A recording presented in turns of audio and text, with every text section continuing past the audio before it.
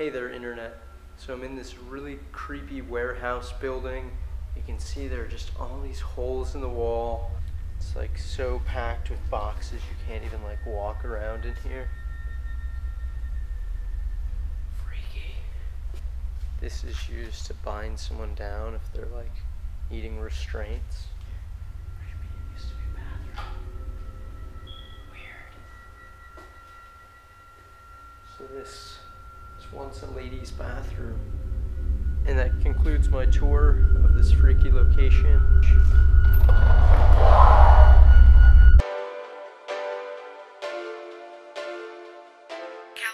So today I'm super excited. I got this HTC Vive tracker. HTC Vive tracker. So I actually first found out about this device from my friend Bilal. He uses it with the DSLR to film these crazy green screen videos with the HTC, where it's like someone doing something in the headset, and you can. Here's an example right here of like the type of cool stuff that he does. I actually went to his studio and filmed a whole video there, like a tour, like crib style. I never edited it together, so I'm gonna do that right now. And here's the video. This is a mixed reality green screen multi-purpose area. Like I mentioned, I have that stuff disassembled right now, but usually this laptop isn't here. It's just the slider here, and what you can do is you can see your preview of mixed reality on the TV. And then the mixed reality cam goes on this bad boy right here. It's basically a motion control slider.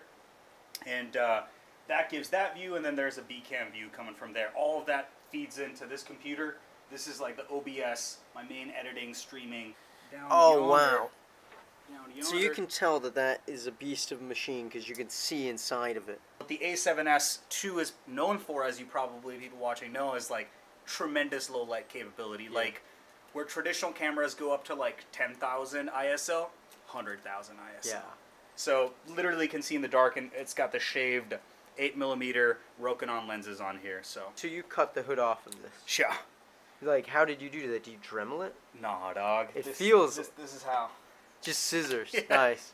So these are $2,500 a pop, right? So it's 10 grand in just the camera bodies. Yeah. And then it's about 200 bucks a pop for each of the lenses.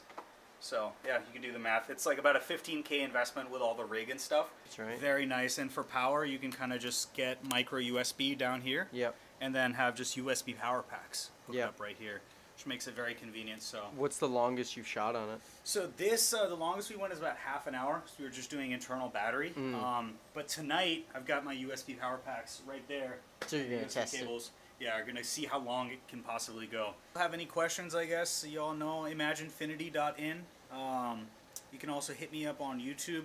So search for Billy3D Imaginfinity. We're gonna put the info in the description below this video too. Man, I saw your Berkeley vlog in particular. The Milo one? Yeah, man, that was insane. So we decided to take a little walk out to the Bay Bridge. Got some blue cup? Blue bottle. I'm such a coffee novice. Cheers. We'll cheers in the stitch line. Boom. How'd you like it though? It's good. It's really good. You know, for $4 for a little cup of coffee, though, I mean, I expect it to be pretty good. So anyway, that's Bilal's place. Pretty cool guy.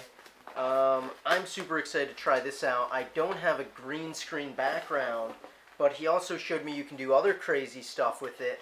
Like he took the Insta360 Nano and turned it into BB-8 somehow. But still crazy, look at that. I just saw one of my good friends from high school is here in San Francisco. This guy acted in some of my first movies. Now he's like a huge deal in the male modeling world.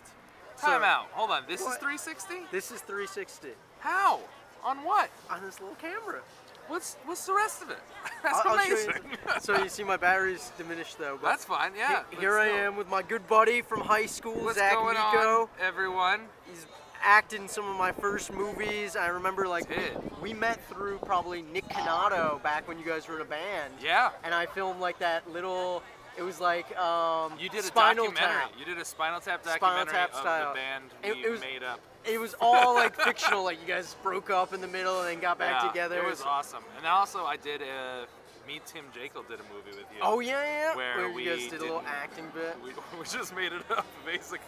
It was great. It was my first foray into improvising scenes. And now, like, you're like this huge male model, like the level of Derek Zoolander.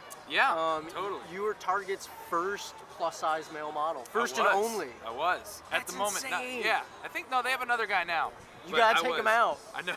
You guys. This is what it was like in high school too. It's almost like modern always this or bigger. Master of None. Like, Yes. these seasons No, are exactly. in. I love that. This is my big buddy. He's my Yeah. big buddy.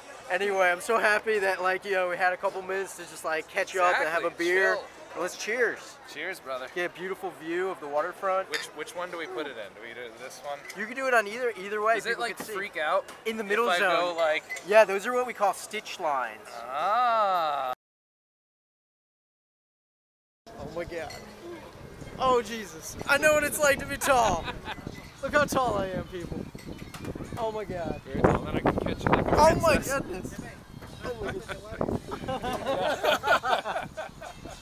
Alright, thank you for that. No, of course. Thank you guys so much for watching.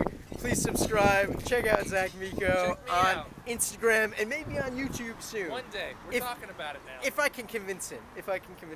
Thanks again for watching and have an amazing day. Hey buddy. Hey.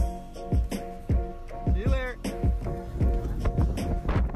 Ah!